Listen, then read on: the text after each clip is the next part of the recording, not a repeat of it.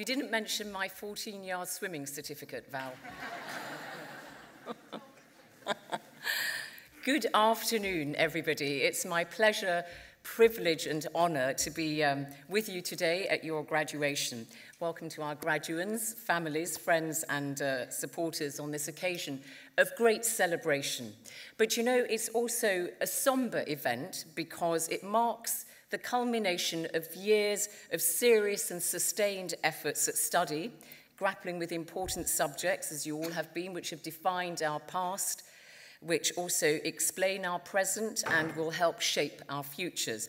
So it's a formal and serious occasion because if you're not going on to further study, then today marks your passage into the world of work, where you will find that the SOAS stamp is a very, very useful stamp to have on your life's passport. It's really helped me very much, given me a framework in my career.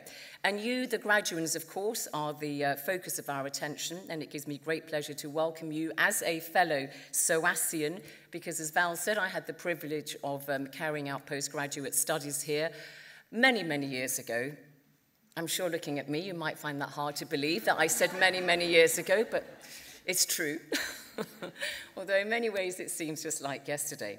And to those of you who are family members, well, I know the pride that you must be feeling because I've also attended a similar ceremony for the eldest of my 4 children, and I now have the pleasure of congratulating this year's graduates at SOAS. So I suppose, to use a football metaphor, this must qualify as a hat trick, right?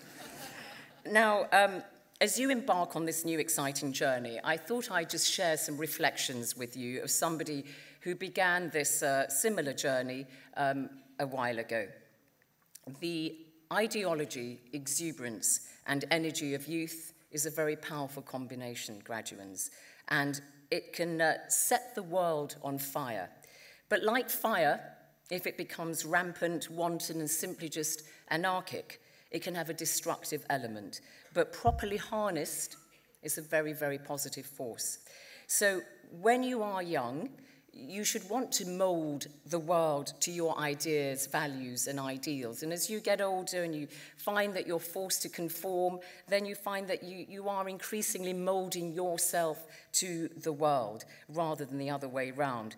But I would say to you, don't ever lose that youthful desire to challenge the status quo. And that is the theme of what I want to say to you today, because that positive use of the disruption of youth is very important. And I'm not saying to you that you should remain rigid with views that are static throughout your life. I mean, a person's opinions and views do evolve, and self-examination is important, but retain your essence and what makes you all special. So challenge the status quo in a meaningful way, not just for the sake of disruption. That's an admirable quality, and it often marks out those who bring about change for good in our world. So I've had the privilege in my career of meeting some of these disruptors who began this journey when they were young, like, for example, Dr. Nawala Saadawi, the Egyptian pioneering feminist. She's a medical doctor, she's also a writer, an activist, a campaigner. At the age of nearly 90, she's just published her memoirs, Daughter of ISIS, Walking Through Fire. And that is what Nawal has done. I saw her not so long ago here in London a couple of months ago, and we were talking about her, long career walking through fire, not afraid to speak truth to power, campaigning for women's rights and status and so on, imprisoned for being too outspoken, and she is still doing that at nearly the age of 90. And that's somebody who is truly inspiring. I also think of the late, great Wangari Maathai, the Kenyan environmental activist, whom I also had the privilege of seeing. She was derided, wasn't she, for her efforts to plant trees and to try to get people to be aware of the environment, awarded in 2011 the Nobel Peace Prize. And, one of the many things that she has said that has always stuck in my mind and is a bit of a mantra for me, which is, you cannot enslave a mind that knows itself, that values itself, that understands itself. And she's right. And so that's what you must do. Value your mind, what you have learned here, maintain that at all costs, keep on learning, because it's a process that should stay with you throughout your life, and retain your integrity. So First, you've also got to work out what your ideals are, even if you have not found those yet. And that is where I think two principal qualities are very, very important. And they are passion and compassion.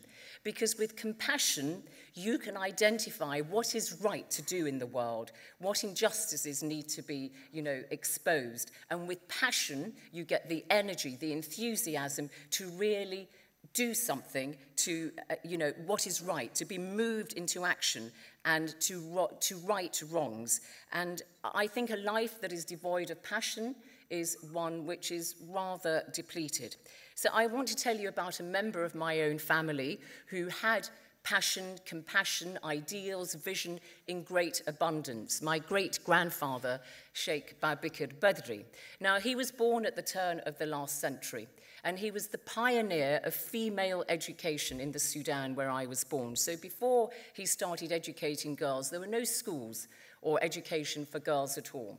And, he set up in the courtyard of his own home, schools for girls. And the community were vilifying his efforts, and the British authorities who were in power at the time, the colonial authorities, said, Zeinab Badawi, don't persevere with this. Look, you're getting stones thrown at you, you're being ostracized by your community.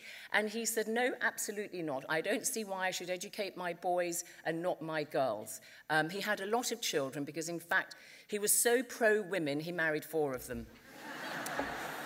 Hence, he had a lot of children. And so, I grew up with great aunts, grandmothers, who, if they were alive today, would be well over 100 and could read or write.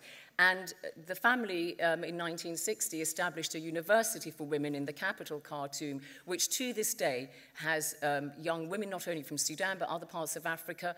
And, they're educated in all sorts of disciplines. And, they go back to their communities, their villages, their cities or whatever, and their nations, and they contribute to their societies. And so, it's really something which is very, very important. His legacy remains. And as we talk about legacy, I think it would be remiss for me not to mention the legacy, of course, of Nelson Mandela, who earlier this month would have turned 100 years of age.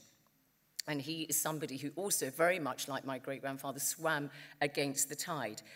It's easy for us to think, isn't it, of Nelson Mandela as this elderly statesman. But of course, he wasn't always like that. Of course, he was old by the time he was released from prison in 1990. But he maintained the idealism and the passion that he formed in his youth, and that never left him, because along with Walter Sisulu and Oliver Tambo, they formed the Youth League of the ANC in 1943-1944. And it was the ANC's Youth League that responded to the state's tightening grip. And they called for a program of action based on non-violent confrontation. And it's from that point on, when he formed the Youth League of the ANC, that Mandela became immersed in the politics of South Africa. So useful to remember that that journey he embarked on that, made him president in '94, he started off as a young person. Well, look, we can't all become, of course, iconic giants like Nelson Mandela, but in our own way, in your own way, you can make a difference. And in my own small way, that's been my guiding principle in my career as a journalist. As Val mentioned, most recently I've written, presented, and produced a series of Africa's history, starting from the origins of humankind to the 12th, 13th century. I'm now working on the second series. And you may say, well, we've seen histories of Africa before. What's different about this one? Well, this one is very, very different because it casts the African expert center stage. I also talk to ordinary Africans, and they tell us, what makes their, how their identity is fashioned by their history. So, when I was a student at Oxford, the historian Hugh Trevor Roper was coming to the end of his career there. And this was the kind of climate that we are talking about, which sadly to some extent still exists today. So one thing that Hugh Trevor Roper said about African history, perhaps in the future, he said, there will be some African history to teach, but at present, there is none or very little. There is only the history of Europeans in Africa. He talked about the unrewarding gyrations of barbarous tribes in picturesque but irrelevant corners of the globe. Now, that's somebody speaking in my lifetime. And, you know, that is why I believe we need to reconstruct the African continent from an African perspective. We need to put the African intelligentsia center stage. It's not about closing the door to Western or European traditions. It's about adding and acknowledging that Western knowledge systems do not constitute the only form of thinking. And that's what's great about SOAS. One of the things that makes SOAS unique is that the academics here are very aware about this movement of decolonizing curriculums. And, you know, regardless of where the SOAS academics come from, as I discovered myself, they have a very enlightened approach to the study of Africa, Asia, and the Middle East. And sadly, though, it will take time for this perspective and approach to filter through to the wider community, politics, the media, you know, society, and culture. Just, you know, it's ironic that Africa's history has either been denigrated, written by outsiders, or they've been told they don't have any, because, of course, Africa has got the longest history in the world because it's where you all originated. If you're not from Africa, then you're an African export. You know, it's the greatest exporter of all time. And so it's, you know, this throwing light on African history, but also giving ownership of Africa's history to the people of the continent themselves is very important. I was discussing this over tea recently with the former Deputy President of South Africa, Hakainde Motlanthe, and he said, you know, owning something is very, very important. And he said, there's an African proverb, which is, when the lions have historians, then the hunters will cease to be heroes. And graduates, seizing control of your own story is critical because you must be the driver of your own life journey, not merely be a passenger or a spectator on that journey. Don't compromise on your values that you have now. Try to create a life of meaning and purpose for yourself and in some way challenge the status quo. It's not all about just having, you know, paid employment. It's also about doing voluntary work in your communities. Last October, the Oxford Dictionary's word of the year was youthquake. And youthquake is defined as a significant cultural, social change arising from the actions or influence of young people. That's what I urge you to create, a youthquake. Because you're not the next generation, you are the now generation. And as you today rightly bask in the glory of being awarded your degrees, you mustn't lose sight of that. And as your parents perhaps breathe a sigh of relief that at last, just at last, perhaps the bank of mother and father might be shutting down as the graduates find their way in paid employment, strike out on your own in the world. Make your family proud, make yourselves proud. Go forth with passion, compassion, ideals, and change the world for the better. Help eliminate the bad and create the good. Graduands, I have bombarded you with advice. End of sermon. Renewed congratulations, and may the ceremony begin. Thank you.